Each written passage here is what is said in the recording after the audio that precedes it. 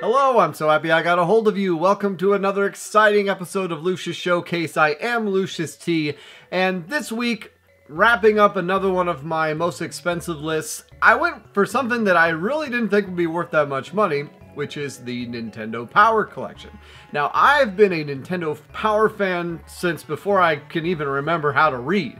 I have almost the entire collection back to issue 1 all the way until issue 242. I don't have the last remaining 40 or so issues, which I've been trying to correct in recent years. I think I picked up about 20 of them, but there are still some issues left. And this is one of those things where I'm so glad I at one point considered selling the entire collection because it takes up so much damn room. I had a stack that's probably, you know, at least 4 to 5 feet tall of just Nintendo Power magazines, and it takes up a lot of space.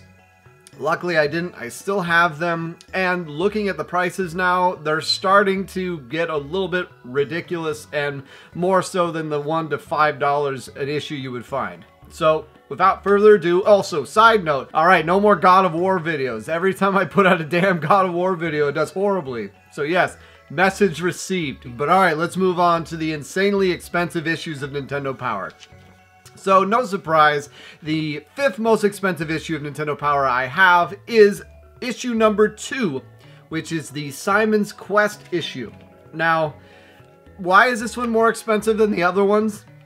Likely has to do with just the earliness of it. You know, the earlier issues of Nintendo Power are going to be expensive. This one goes for around $60. This is my childhood copy, which, by the way, is not my childhood copy, but my brother, who was the original person who had the subscription. You'd say it says Matt Chapman there. Now, we never really pulled out the posters or anything. I'm trying to see. This poster is the... whatever this one is. What is this anyways? God, I can't even tell. Bionic Commando. That's cool. And that's what was always so nice, is that you would get these posters, but then on the back there'd be something equally valuable, which is part of the reason why we never took them out of the magazine. This one has a full rundown of Simon's Quest, which, thank God, if I ever play Simon's Quest again, I probably should use this. Because how the hell do you get through that game? So that's number 2. Or number 5, rather. Number 5. Now, moving on to number 4. Before Nintendo Power was Nintendo Power, there was these things called Nintendo Fun Club News, which I always remember having these at the bottom of the stack. They were the thinnest things, they weren't really magazines, and it irks me because I feel like we had all of them. We didn't just have the recent ones, because the Fun Club 1, 2, and 3, they weren't even really magazine-like as much as they were leaflets. But number 4 was Mike Tyson, and this is the, I guess, the progenitor to Nintendo Power, Nintendo Fun Club News. And this thing got crushed by hundreds of pounds of magazines for a good, I don't know, 10 years, 15 years at the bottom of there. It's still in decent enough shape, but it's rough. It maybe even has a little water damage. I don't know how the hell that happened. This alone, this little 5, 6 page or 20 page magazine goes for $64. So $64 for Nintendo Fun Club Volume 1, Issue 4. And there's 7 of these. So I have Volume 4, 5, 6, and 7. I actually have 2 copies of 6, the Zelda 2 one, which I don't know why. And once again, these were also before I was doing this actively. I was 2. So these weren't me. But still, super cool to have these. So glad that these didn't get destroyed being on the bottom of the freaking pile. Now I have the Nintendo Powers able to be stand up this way instead of being compressed. Because it's funny, with the magazines, eventually you'll see them bow just like in a flask. They start doing that. But yes, that is number 4. Now number 3 is actually the most recent issue of Nintendo Power. That's right.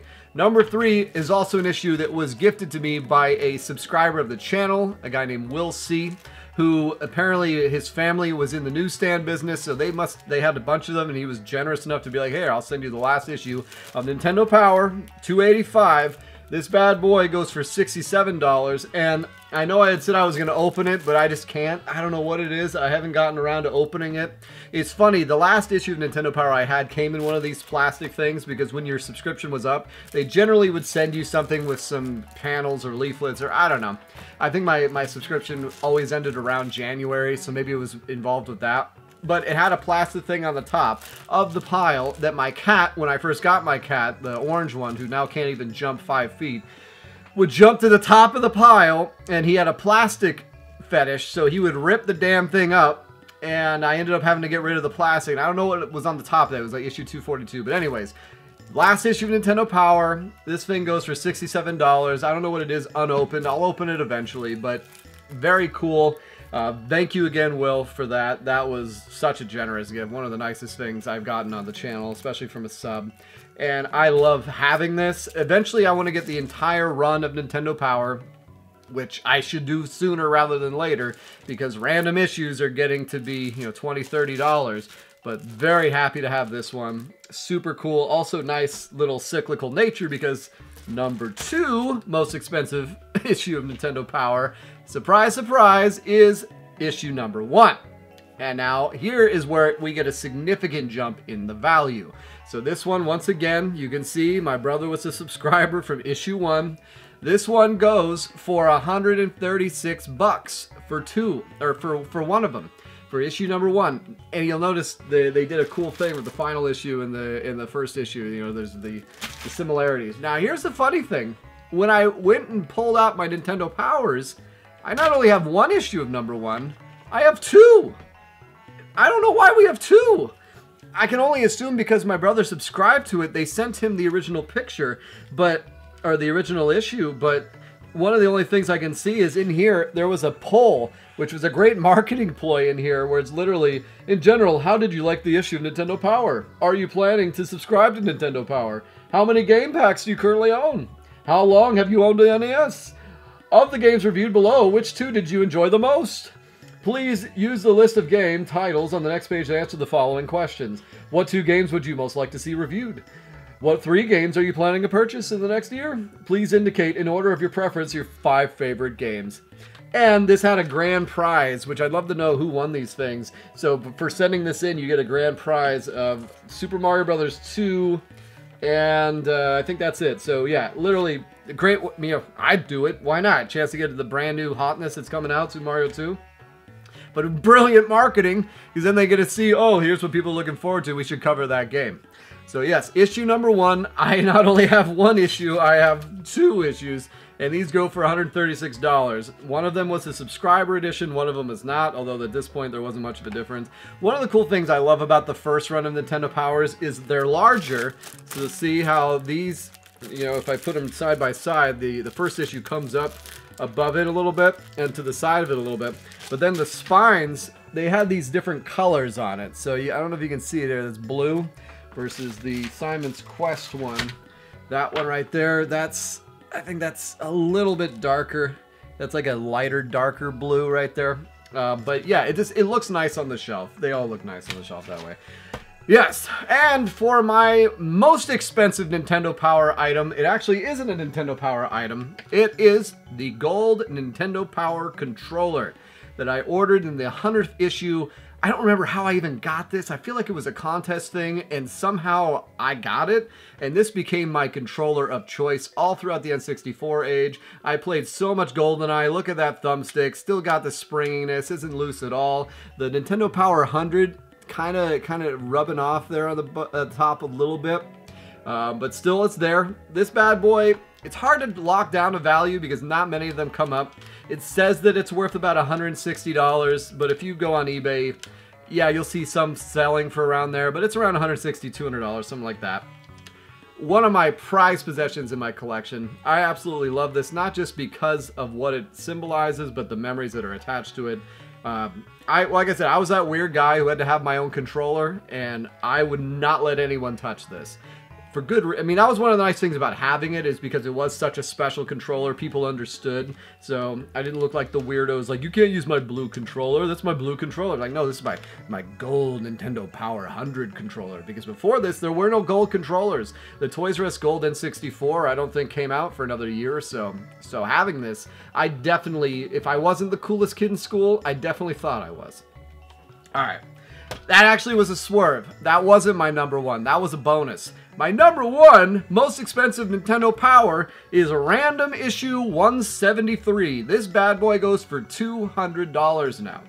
This was not the case, I want to say a year ago. I've been following my Nintendo Powers for a long time. It's always been issue number 1 that was most expensive.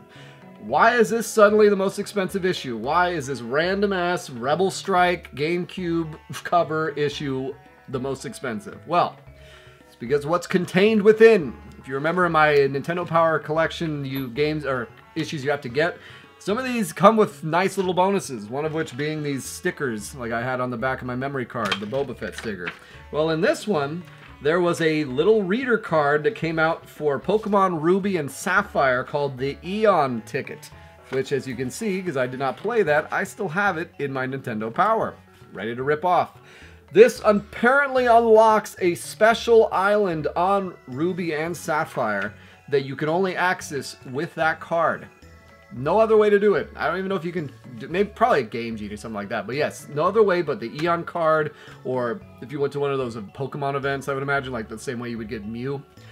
So that makes this $200. See, free Eon ticket in the inside right there. So having that, once again, me never pulling anything out of these issues pays dividends, other than the stickers and stuff. But yeah, kind of sad. I like the fact that issues number 1 and the last issue were the expensive ones, but because of crazy ass Pokemon collectors, you know, here you go, just some random issue that I didn't even probably read when it came out. Is maybe I did, I don't know, but yeah, you can see there it is, Luke Chapman, my old address and everything. So yes, the provenance is there. And there you have it, my most expensive Nintendo Powers. I know, scraping the bottom of the barrel on these most expensive lists. Some of my other things I've either covered, and they'd be retreading old ground. Like, I'd be interested to see how the PS1 list is different now, because I've added a few things, but more or less it is kind of similar. But yeah, that's what you get for this week, guys. Let me know what you thought. Let me know if you like this topic, if you want me to cover anything else in my collection that's not as impressive. It's been so nice getting a hold of you guys. Take care.